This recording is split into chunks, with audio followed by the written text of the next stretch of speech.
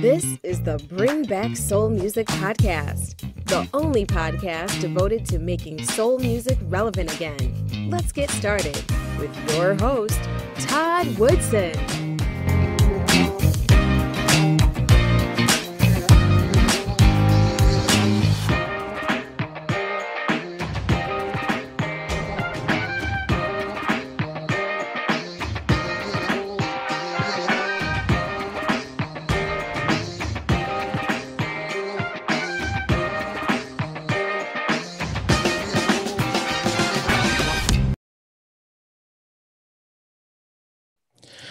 Thank you for joining me for another episode of the Bring Back Soul Music Podcast. My special guest today is a talented singer-songwriter from Greece. She goes by the name of Itoya. Miss Itoya, how you doing today? I'm great. I'm thankful. All right. Welcome to the Bring Back Soul Music Podcast. Thank you for having me. Not a problem. Like I said, at the time we're recording this, it's early in the morning here on the West Coast, and it's evening time in Greece. So I appreciate 7:30 here. I appreciate you taking the time. Yeah, thank you so much. Thank you. No problem. Now you have a new single out called Pepper Dim. We actually featured that on our website at bringbacksoulmusic.com under our new music section for March and April. So we'll talk about that in a little bit. Because I think it's an interesting story behind that. But before we do that, tell us about Itoya. Okay. My name is Itoya. I was born and raised in Greece. I'm a Greek Nigerian singer, songwriter, dancer, performer. My parents are from Nigeria. My dad is Esan, uromi precisely, and my mom is from Benin. Her tribe is Edo. So I'm so great to have other three siblings. I'm the eldest. Basically, I've been singing, writing, and touring for a very long time. I was a former front woman for a local band in my hometown, Thessaloniki, Greece, Sold Out. I was there for like 3 years. But from 2019, I started going solo. And right now I have my own musicians and I have my 2 singles out, Pepper Dem and Party. Okay. Like I said, we'll get into your music in a little bit. So did you come from a musical family? The truth is that before anything about singing, my family liked to dance, especially my mom. My mom taught me how to dance. And I was in love first with dancing. So we were a family with a lot of music and a lot of dances. So after dancing, and my mom teaching me the Awilo dance because there was a certain dance. And she loves watching MTV. So from there, when we were watching MTV, we were seeing Aaliyah, Destiny's Child, Christina Milian, and from there I just knew that that's what I want to do. It was a love at first sight. So basically music all my life. Okay. And how old were you when you decided this is what you wanted to do? Professionally, I was around 15 when I took the courage and to say that's what I want. Okay. So you said Destiny's Child and some other artists. What was it about those artists that attracted you to want to do this? Their star power, the way they command the stage, the voices, and the way they write their lyrics. Like, that's what I say, that I'm a singer and songwriter.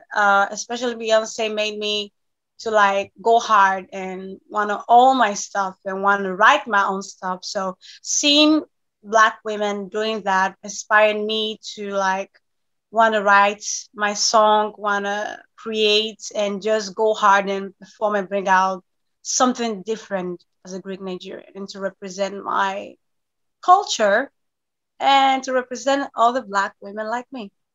Okay. And that sort of ties into Pepper Dem. Yeah. You said it's an anthem for empowering women, especially women of color. Yes. Explain that for me. Okay. Pepper them is like a slang word that they use in Nigeria a lot. The Nigerians understand it more. When I said pepper them is the reason why I write this song, my brother, and my parents. It's more of my own story. Black women are always downgraded. They're always minimized and always portrayed as the angry women. So in my own life, I've faced that a lot of times. So the thing I'm telling to my Black women is just to pepper them. Like, if they tell you that you can do something, do it better, work hard better, and just pepper them. Don't need to retaliate or do something bad or negative to that person. Just, you say I can do that, well, I'm gonna show you I'm gonna do that. I'm gonna pepper you by doing it better. That's what I mean. Okay. Let me ask you a quick question. Now, I'm not familiar with Greek or Greek society. Is that so? I'm assuming you're referring to how Black women are treated in Greece as well. Is that the case? It's not only in Greece.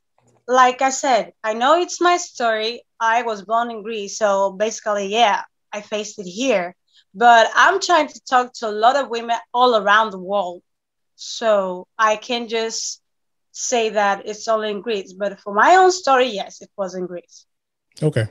Okay, very well. Thank you for explaining that. Now, Pepper Dam, when was that? That was released when? This year, right? Yeah. It was released on the 5th of March. 5th of March. Okay. And how's it doing? Are your fans sort of taking to it, or how's it been going? The thing is that I was really nervous putting out Pepper Dam because it was a secret. My French producers and I produced the song. I and my brother flew all the way to France during the pandemic. So I was like, I wasn't sure. People haven't seen that side of me. And I didn't know if everybody was ready for me going so hard to represent and with the artwork and everything, because the artwork, the clothing, my dad did the whole thing. And my mom, she's the hairdresser, and everybody helped with the lyric video, my siblings and my brother did the photograph. So when I brought it out, I was so shocked that a lot of countries really supported me. Nigeria, Ghana, Ireland, Europe, UK, United States, Bulgaria, Lithuania, a lot of countries. So I was like, wow, I didn't know if they would really understand what I meant. But it shows that music can really speak to people. Yeah, basically, I'm just happy how the whole thing is flowing. Okay. Well, congratulations on that. Now, you spoke briefly about how the pandemic sort of affected this song coming together. Is Greece on lockdown, or is it starting to open back up? Or here in the US, it's starting to slowly open back up. But how is it over in Greece?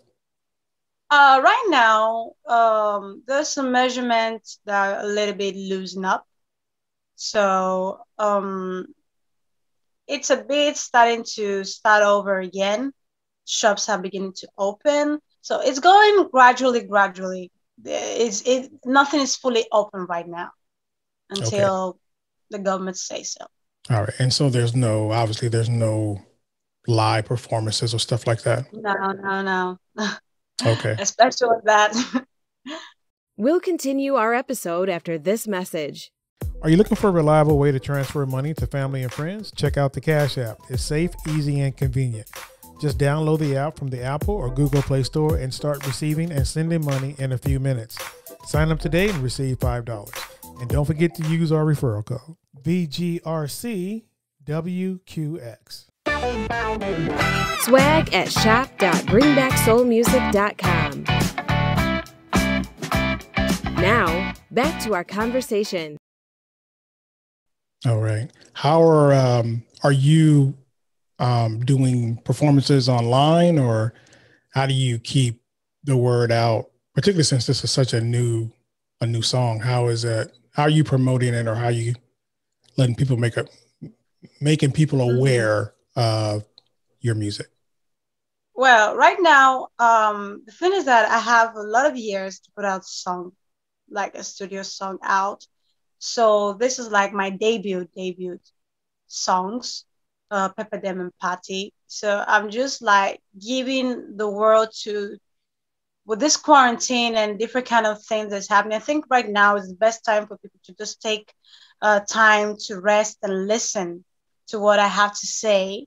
Basically, I'm just like promoting my songs to different kind of stores, Spotify, just for people to really sit down and understand. And I put out lyric videos. I just yesterday I put out my party lyric video. It's all full of different kind of visuals for everybody to understand what I'm saying. So basically, I'm trying to interact with my fans with my music and what I have to say right now, because I've been touring for a long time, and thank God 2020, I felt like I was very lucky that I toured before the heavy lockdown in Lithuania. So they had a little bit of chance to listen to me live. But right now, I just want to speak with my music. So it's available everywhere, even Spotify, Teaser, Apple Music, iTunes. Okay. Are you doing the Instagram and the Facebook Live and stuff like that online, or? Yeah, I do. Yeah, I do. Honestly, I don't like doing live streaming because I'm a person that likes connection. And sometimes it feels very awful, like just can't see that person just talk like that. I don't like that, but that's how it is right now. So I just gotta flow with it. Yeah, hopefully, later on this year, we'll get back to live performances and stuff like that. So I guess just be patient, I guess. Now, I read your bio that you sent, and you had another single. I think your first one was called What You Got, Babe? Baby? Yeah, it was a long time ago. Yeah, I think I read it was 2015 or something like that. Yeah. It was a long time ago. It was I and my brother. Oh, your brother. Right? Okay, so that's the L.I. featuring Yeah, L.I. it's Okay. a search for life, Itoya. Okay. Yeah. Got it. And how did that do? Well, the thing is that it has some like 1,000 views because there's a video clip for it. It went well for its own era that time. So it was a different sound of mine. I was still experimenting and I was being influenced by different kind of genres that time. But when I'm performing it right now, it's a different kind of thing. Like the arrangements of how the music What You Got Baby is on the live shows, it's so way different how it is right now in the studio version. Okay. You said that was your brother. Is your brother a performing artist as well? Yeah, he is an artist. He has his own collaboration. He is studying in UK, recording and music stuff. So he's an artist too. He has a voice, a great voice for that matter. Okay. Now in your bio, you said your music is sort of described as R&B, Afro, and gospel.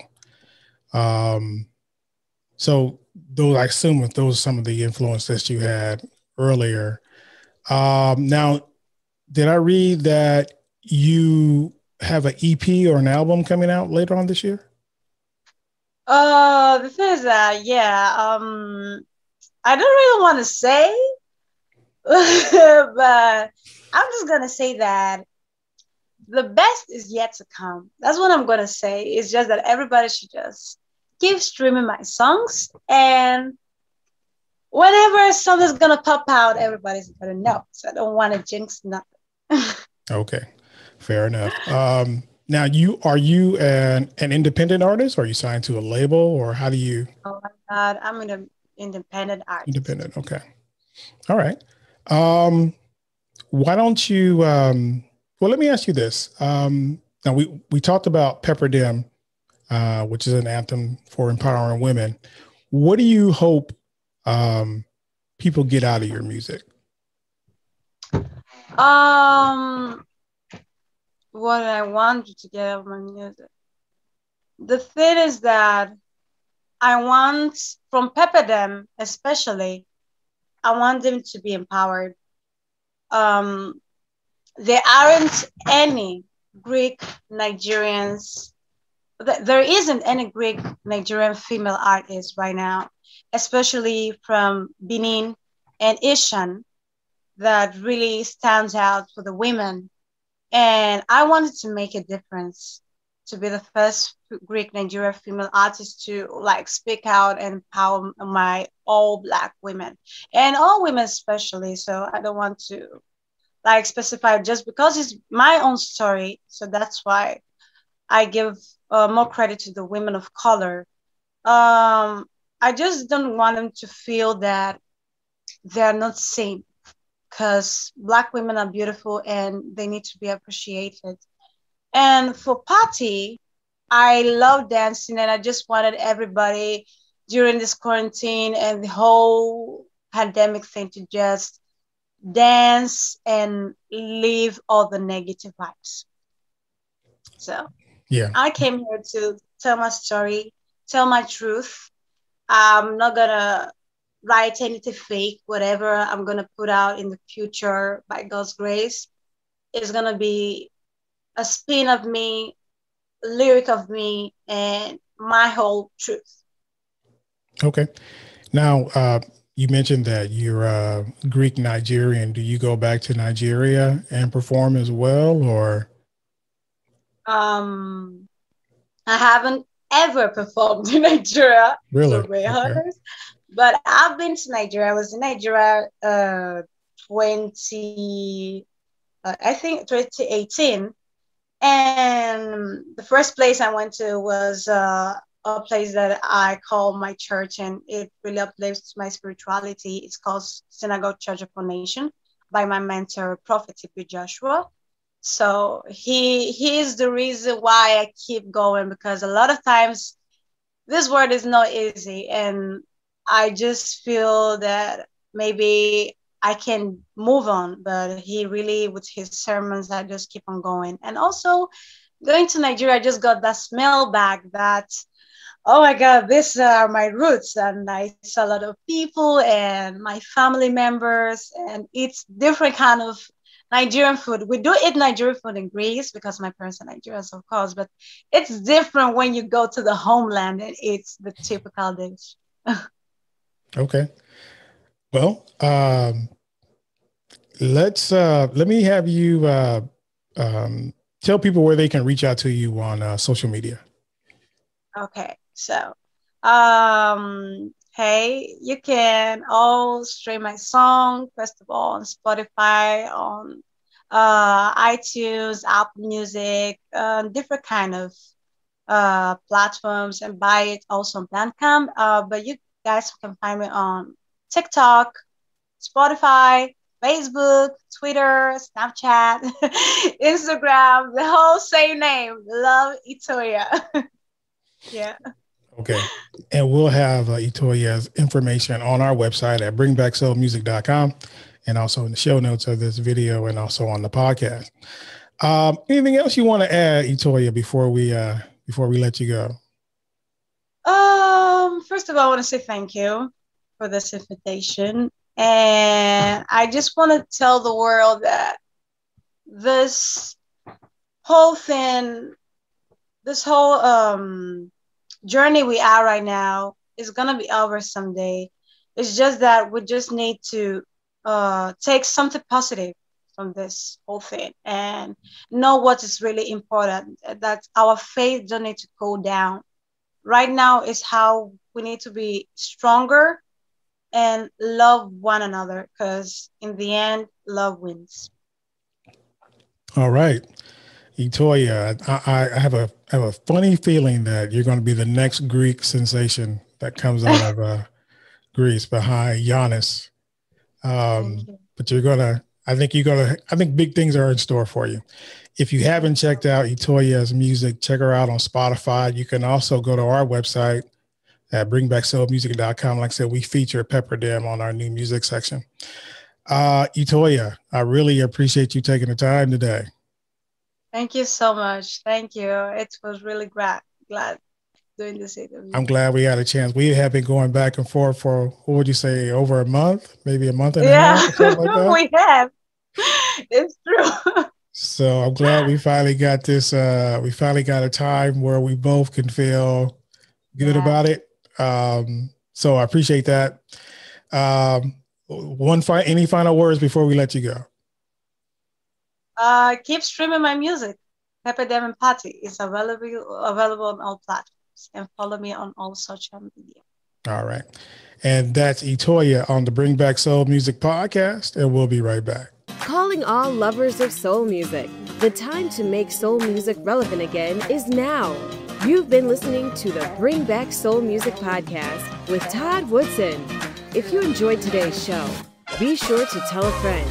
Make sure you never miss an episode by subscribing to our newsletter at bringbacksoulmusic.com. Well, that's our show for today. I'd like to thank my special guest, Itoya. You can find out more about Itoya on our website at bringbacksoulmusic.com, as well as her social media sites. Don't forget, you can listen to the Bring Back Soul Music podcast on iTunes, Google Podcasts, Stitcher, Spotify, and Pandora. Don't forget to subscribe to our YouTube channel at Bring Back Soul Music TV. If you have any questions or comments, please email us at comments@bringbacksoulmusic.com. Check out all our latest merch at The Soul Shop at shop.bringbacksoulmusic.com. I'm Todd Woodson. Thank you for joining us. See you next week.